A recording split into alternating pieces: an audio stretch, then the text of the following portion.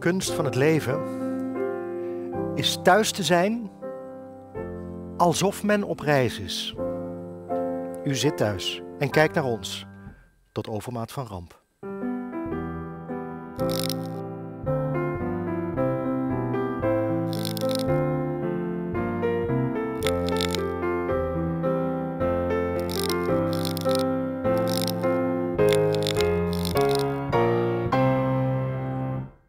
Tijd voor humor, om te lachen.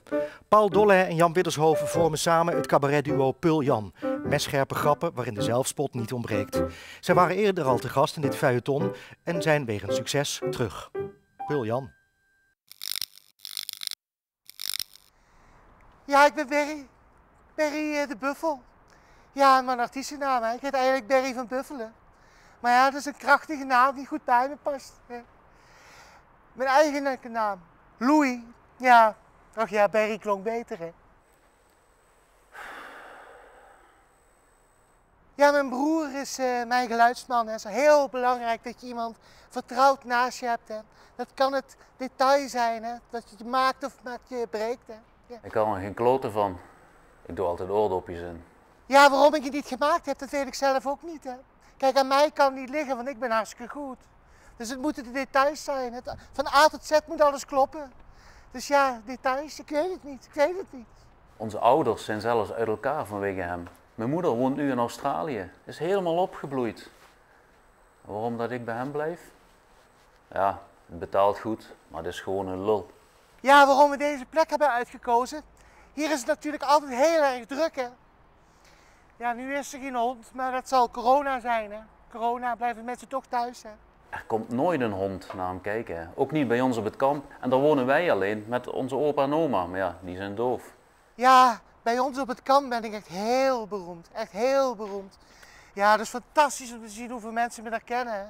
Ja, op het kamp. Oh, fantastisch. Ja, corona, hè. Maakt mensen toch afstandelijker, hè. Maakt toch mensen afstandelijker.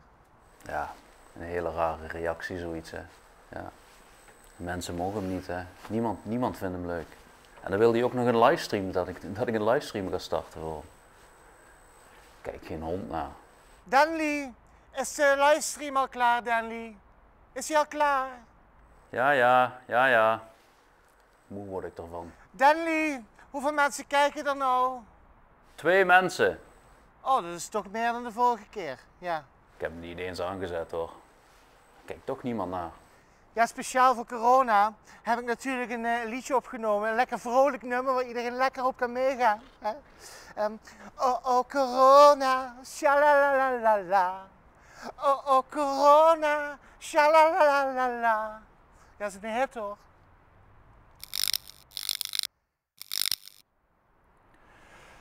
Klim op het dak en kijk. De evolutie in een notendop vertoont sprongen. Halve en hele zijn nu niet meer genoeg. Waar zal de laatste eindigen? In de stad wachten ze het rustig af. Dood en verderf zijn verdorde geraamten die nieuw zijn gezaaid. Verkruimelen doen ze onder je voetzolen.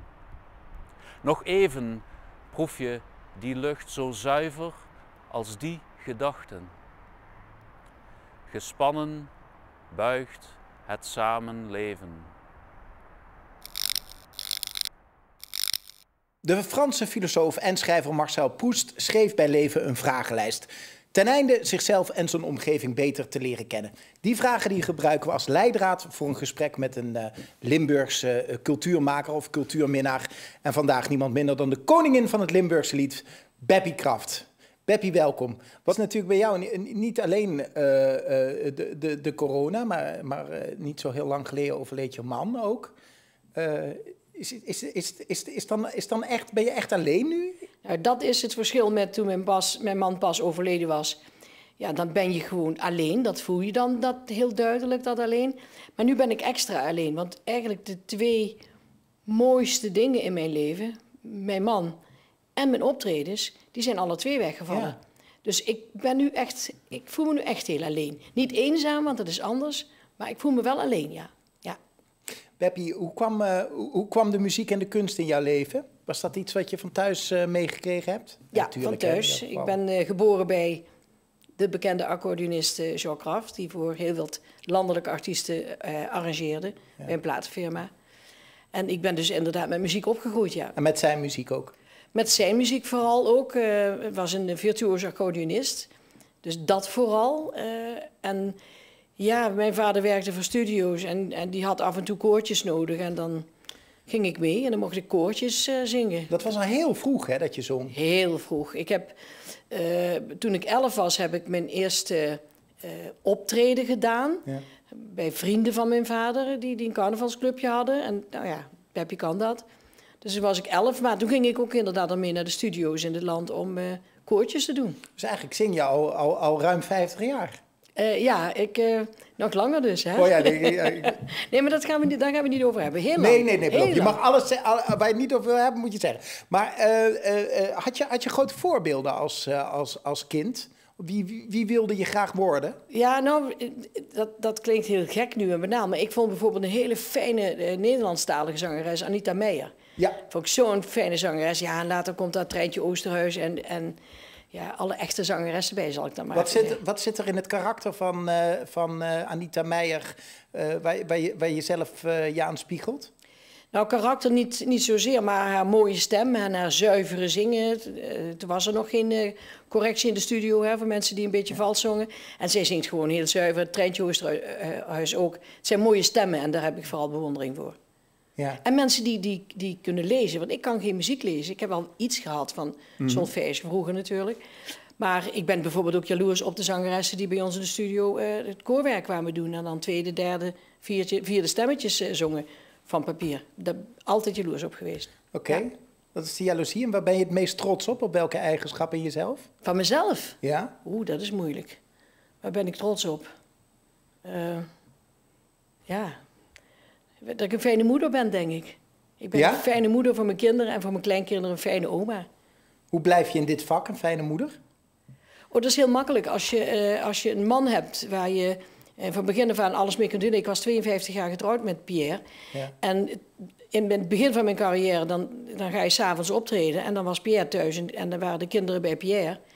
En we hebben dat samen gedaan. We hebben samen dat gezin fijn gehouden. En is dan ook een hele goede scheiding houden tussen dan werk ik wel, dan werk ik niet? Oh ja, zeker weten. Ik denk dat het feit dat ik zo lang al op de bühne sta vastzit aan de keuzes die ik heel vroeg gemaakt heb. Toen mijn kinderen nog jong waren, klein waren, had ik bijvoorbeeld op zondag ging ik niet optreden. Nee. De hele week kon je me boeken, ging ik zingen. Maar de zondag was voor de familie. Dan deden we met de familie, we gingen tennissen, we waren bij de tennisclub.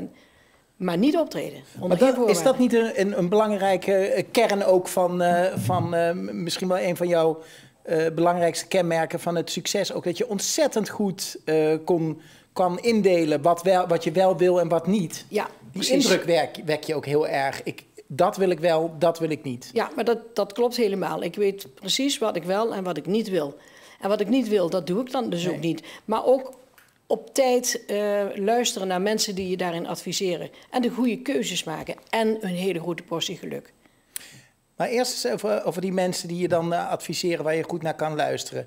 Nou, Pierre er niet meer is, heb je nog een klankbord? Ja, ik heb een stel hele goede vrienden, heel kort bij, die mij nog adviseren. Maar het is niet alleen, het is ook het luisteren naar mensen. En willen luisteren naar goed bedoelde adviezen. Wat is een goed bedoeld advies dat je echt in de wind hebt geslagen, waar je echt geen zin in had? Toen ik nog directeur was van Milestone en de platenmaatschappij samen met Connie Peters. Toen had ik natuurlijk, omdat ik daar had ik landelijk contacten. En daar heb ik heel vaak aanbiedingen gehad om ook landelijk iets uit te brengen. Hè? CD's te maken, platen destijds nog. En die keuze heb ik wel bewust afgeslagen. Ik heb gekozen om niet naar het land in te gaan. Pierre zou dat wel gewild hebben. Die was zelfs van, dat moet je doen, dat is leuk. Maar toen ik tegen Pierre zei dat dat wel de consequentie had, dat ik dan ook de weekenden niet thuis was, dat ik dan ook inderdaad in het land moest blijven, meerdere optredens, toen was dat ook snel over. Dus ik heb echt gekozen van, waarom wilde je dat niet? Om de balans tussen werk en... Ja, en balans tussen werk en privé. Een duidelijke keuze. Het was niet makkelijk om dat te kiezen, want ik had natuurlijk thuis gezien hoe leuk het kan zijn om landelijk ook succes te hebben. Ja. Maar je kunt ook tevreden zijn. Is toch niet alleen leuk? Je hebt toch ook gewoon dat talent en die carrière gaat op. Dus het dient zich aan, die volgende stap. Nee, maar zo is het niet. Is dat niet bijna een verplichting om dan te denken, nou, alsjeblieft zeg. Nee, ik ben dik tevreden geweest met Limburg. Ja. Ik had overal succes in Limburg. Zolang als de mensen juichen als je wordt aangekondigd, dan ga je toch niet zoeken naar, wat zal ik nou... En ik was directeur van Milestone, met heel veel verplichtingen ook. Ja. Dus nee, die keuze is wel bewust gemaakt. Niet doen. Tevreden zijn met wat je hebt. Wat zijn eigenlijk nou nog... voor de derde helft waarin we misschien wel verkeren. Wat zijn nog de ambities? Heb je nog brandende wensen? Nee, ik hoop nog een aantal jaar door te gaan zoals ik nu bezig ben. Met ook duidelijke keuzes voor minder. Hè, want ik doe nog heel veel. Maar toch ook de keuze om minder. Het maximaal aantal in een weekend. Maar dat zijn allemaal dingen die je kunt regelen.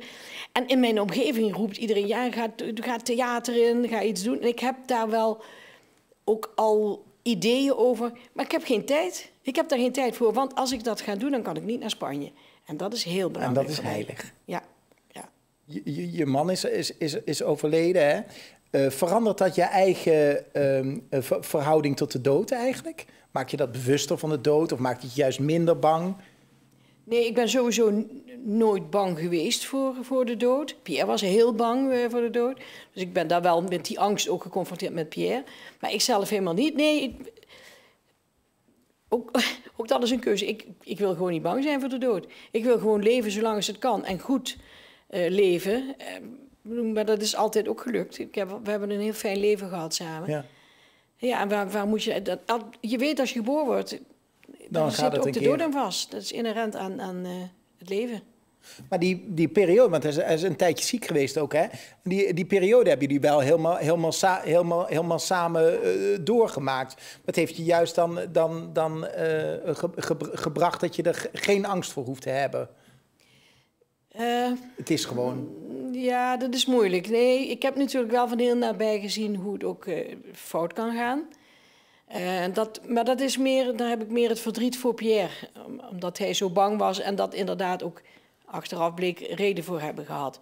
Dus dat vond ik meer naar Pierre toe, maar vanzelf niet. De meeste mensen gaan gewoon lekker in de slaap door, dus dat doe ik ook gewoon. We begonnen het gesprek natuurlijk over dat best wel eenzaam kan zijn, hè, in deze corona. En nu Pierre er niet meer is, natuurlijk. Maar jij bent natuurlijk, staat nog zoveel op de bühne. Je komt nog zoveel mensen tegen. Denk je wel eens na over een nieuwe liefde? Een nieuwe liefde? Ja. Nee, absoluut niet. Tinderen? Nee, alsjeblieft niet. Nee, ik kan het alleen. Ik weet inmiddels, na 2,5 jaar, ik kan het alleen. En ik vul het fijn in, ik zorg dat mijn leven goed is.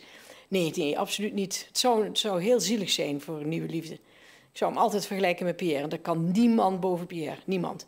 Dus nee, dat moet ik niet doen. Dat is afgesloten. Ja, zeker weten, ja. Heb je voor de mensen thuis en voor mezelf een motto, een levensmotto waar wij lering uit kunnen trekken? Tot slot van dit gesprek. Ja, geniet van iedere dag. Geniet ervan, want het is zo, hè.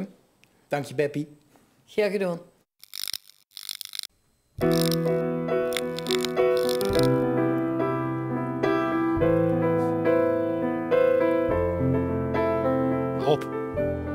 Rob. Martin Sillen, die ken je toch?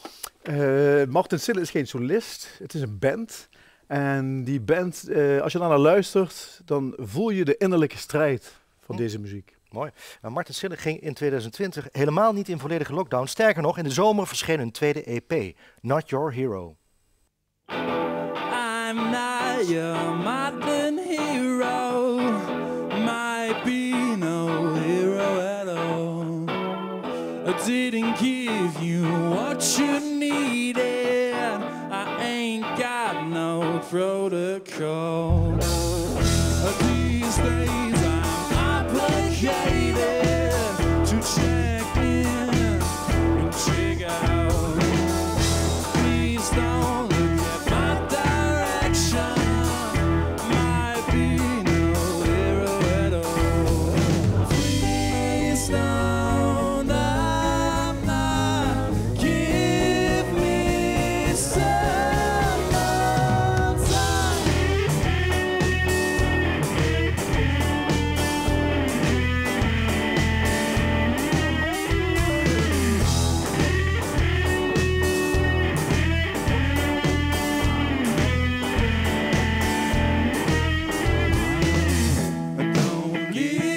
a certain message, most valuable player you least expected.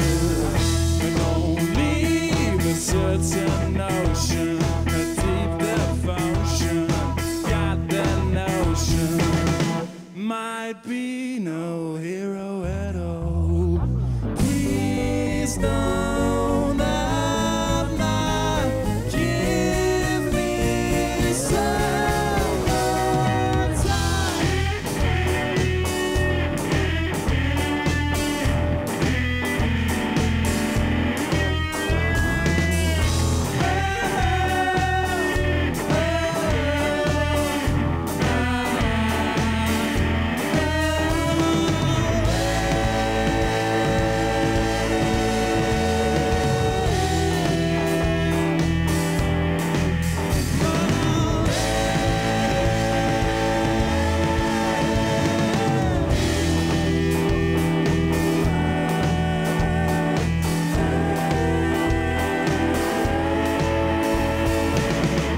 I'm not your modern hero, might be no hero at all. I didn't give you what you needed, might be no hero at all.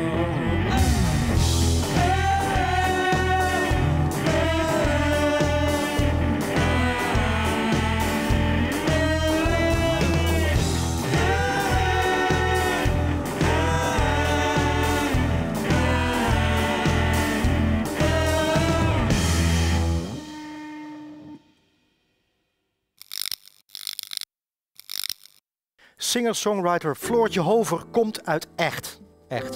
En ze zingt in het Nederlands. Landelijke bekendheid kreeg ze als winnaar van het COC Songfestival. In 2016 bracht ze haar debuutalbum Onderweg uit. In 2019 opgevolgd door het album Verder Weg. Critici vergeleken haar wel eens met Claudia de Breij en Norah Jones. Maar Floortje Hover is vooral Floortje Hover. Eerlijk, direct en zichzelf.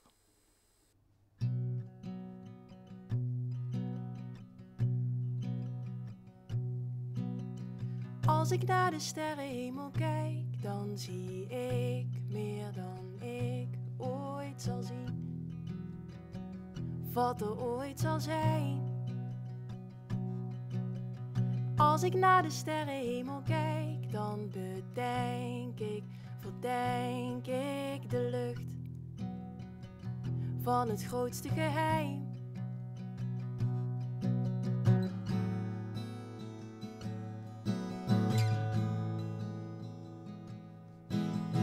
Als ik naar de sterrenhemel kijk, lachen lichtjes me uit, omdat zij weten wat ik niet weet. En als ik naar de sterrenhemel kijk, ga ik terug in de tijd, jaren van licht. Zien zij onze planeet? Ik heb altijd al geweten dat er meer moet zijn dan dit. Ik heb altijd willen weten hoe het zit. Hoe zou het zijn als je ruimte van heel klein wordt uitgebreid?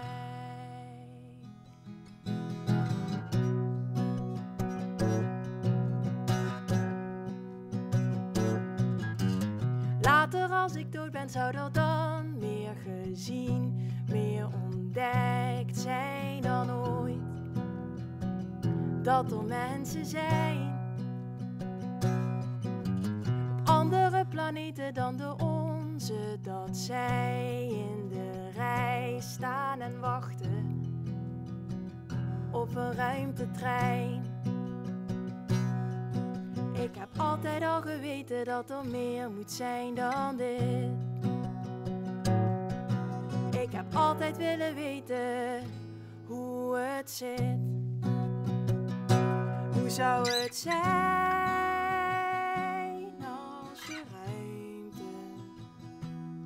van heel klein wordt uitgebreid? Hoe zou het zijn als je van tijd bevrijd zou zijn. Ik heb altijd al geweten dat er meer moet zijn. Ik heb altijd al geweten dat er meer moet zijn. Altijd al geweten dat er meer moet zijn. Ik heb altijd al geweten.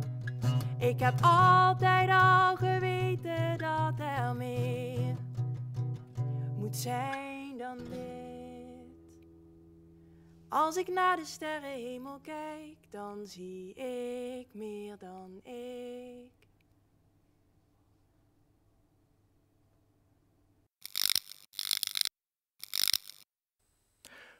Joop is een grote, logge man tegen de 60.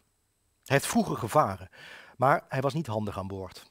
Een understatement dat hij gebruikt om te verklaren dat hij over de ganse aardkloot in ziekenhuizen heeft gelegen. Hij drijft nu een onduidelijke handel, maar bevindt zich voornamelijk in de kroeg. Aan het huwelijk heeft Joop nooit willen beginnen. Wat moet een zeeman met een vrouw? Op zijn mistige manier rolt Joop door het leven. Alle dagen zijn eender. Soms valt de borrel beter dan gisteren, maar markante verschillen zijn er niet. Een maand of wat geleden kwam er opeens een kentering in zijn bestaan. Zijn solide conversatie kreeg een ontevreden toets. Ik sta hier elke dag maar te zuipen in die rotkroeg, zei hij. Dat is toch geen leven voor een mens? Zo leeft een zwijn. En dat terwijl er zoveel moois is op de wereld. De andere jongens hoorden ervan op. Ze zouden best eens een opsomming van al dat moois op de wereld willen horen. Maar ze hadden de tact niet erom te vragen. In Joop giste het. Dat stond vast. En al gauw nam zijn onvrede met zichzelf de contouren aan van een plan. Ik ga buiten wonen, annonceerde hij op een middag. Ik heb al een jovel huisje op het oog, helemaal in het groen en nog geen 35 minuten van hier, op de brommer. Heb je dan een brommer? Vroeg de kastelein. Nee, maar die ga ik kopen, zei Joop. Hij dronk nors zijn glas uit, uitdagend om zich heen kijkend of iemand soms zou durven zeggen, dat doe je toch niet. Maar niemand deed dat. Sterker nog, dat huisje van Joop werd een langzaam maar zeker gezamenlijk beleefde droom. Hij kon zo smakelijk vertellen over hoe hij in zijn tuintje zou zitten, onder het gretig inademen van frisse lucht. Want dat is het mooiste wat er is, frisse lucht. Daar waren alle vaste jongens het over eens. Ze zouden geregeld bij Joop op bezoek komen om er ook van te genieten. Lekker weg van die benauwde kroeg. En dan gaan we met z'n allen een klein fris flesje bier drinken, jongens. En dan is voor ons het sociale vraagstuk opgelost. Zelfs de kastelein werd tenslotte meegesleept en verleende zijn belangeloze bemiddeling bij de aankoop van een ijzersterke tweedehands brommer die Joop moest bevleugelen om naar zijn hemel toe te kunnen vliegen. Met dat voertuig is hij vorige week in schemerige toestand tegen een auto opgereden, waarbij hij zijn pols heeft gebroken, gewoon omdat hij nu eenmaal altijd iets breekt. De brommer is totenlos. En dat huisje? Ik ben blij dat ik het nog niet had gehuurd, zei hij gisteren tegen me. Het is mooi hoor, maar dat is niks voor ons soort mensen. En somber glimlachend pakte hij zijn glas. Met zijn linkerhand, want de rechter zat in het gips. Maar omdat hij dagelijks veel oefent, tilt hij links ook al heel handig en morst geen drup. Nou ja, je kunt toch ook wel leven zonder frisse lucht?